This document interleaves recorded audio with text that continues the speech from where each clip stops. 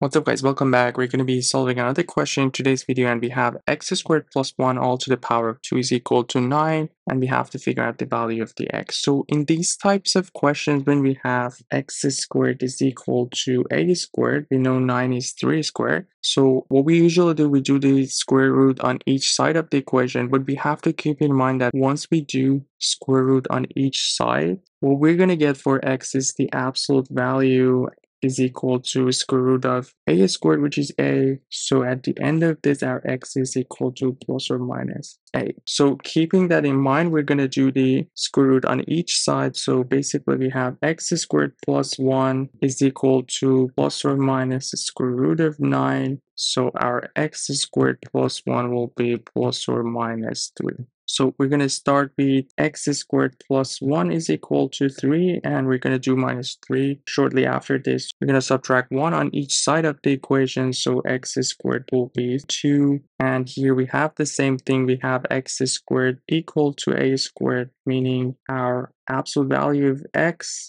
in here is equal to square root of 2. So we get two answers in here. X will be plus or minus square root of 2. And the second part, we have x squared plus 1 is equal to minus 3. And same thing, we're going to subtract 1 on each side. X squared will be minus 3 minus 1, which will be minus 4. We know x squared is equal to a positive number, and since in here we have a negative sign, it means that we have to deal with complex answers. And what we can do in here is that we're gonna use our I squared is equal to minus 1. So basically in here our x squared will be equal to 4 times I squared. So we have the same thing. We're going to do the square root on each side, but keeping in mind that we're going to get plus or minus the square root of 4i squared, which will be plus or minus 2i, and we're going to get two sets of answer in here. So 4 answers in total, and the final answer